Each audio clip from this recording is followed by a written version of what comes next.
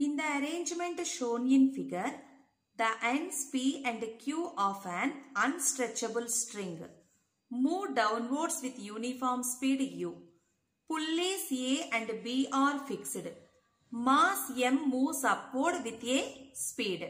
So once observe the given arrangement, these two pulleys are fixed in their positions. So there is no change in the position of the pulleys. The distance of separation between the pulleys also constant. So let us take this distance with letter L. And from this point to here, take this length is L. Here also length is L. With the help of a unstretchable string, mass M is attached to the pulleys. When we pull these two ends in downward direction with a constant speed U, then this mass moves in upward direction. So here speed is U, then along this direction also speed U, and here also speed is U. So whenever we pull these two ends in downward direction, this mass is moves in upward direction. Let us take speed of the mass in upward direction is V. In this problem, we have to find out the speed of mass M. From this point to here, this length is variable. At the same time, this length also variable. But the length in between the pulleys only constant.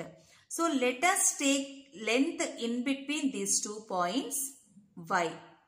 And this length X. So X and Y are variables. L is constant. This is like right angle triangle. Draw this triangle here. Given angle is theta. And this is L. This length is Y. And this is X. Along this direction speed is U. And along this direction speed is V.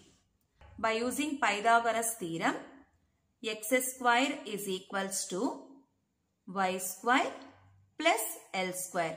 To find out V, differentiate on both sides with respect to time. D by dt of x square is equals to d by dt of y square plus d by dt of L square. So differentiation of x square becomes to 2x into dx by dt, 2y into dy by dt, and differentiation of constant is 0. On both sides 2 get cancelled.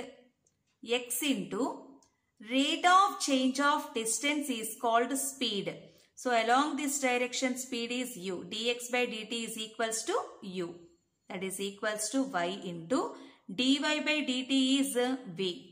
We want v. V is equals to x by y into u. From this triangle, cos theta is equals to adjacent side by hypotenuse. Here adjacent is y, hypotenuse is x. So cos theta is equals to y by x. 1 by cos theta is equals to x by y. So in place of x by y, substitute 1 by cos theta. 1 by cos theta into u. So speed of the mass in upward direction is v is equals to u by cos theta. Check the given options.